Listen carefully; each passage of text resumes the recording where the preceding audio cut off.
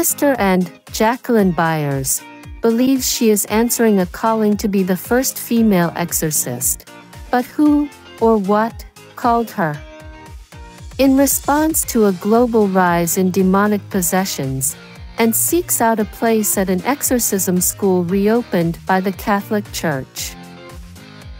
Until now, these schools have only trained priests in the rite of exorcism, but a professor, Colin Salmon, recognizes Sister N's gifts and agrees to train her.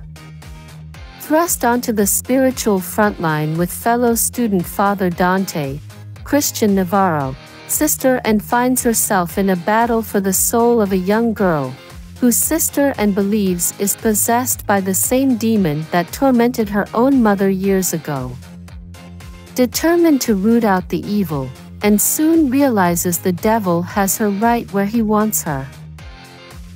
In response to a global rise in demonic possessions, the Catholic Church reopens exorcism schools to train priests in the rite of exorcism.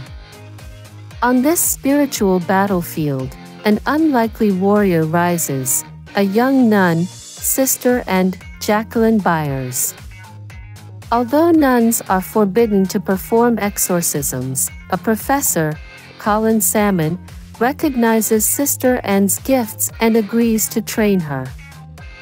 Thrust onto the spiritual frontline with fellow student Father Dante, Christian Navarro, Sister N finds herself in a battle for the soul of a young girl, whose Sister N believes is possessed by the same demon that tormented her own mother years ago, and soon realizes the devil has her right where he wants her, and it wants in.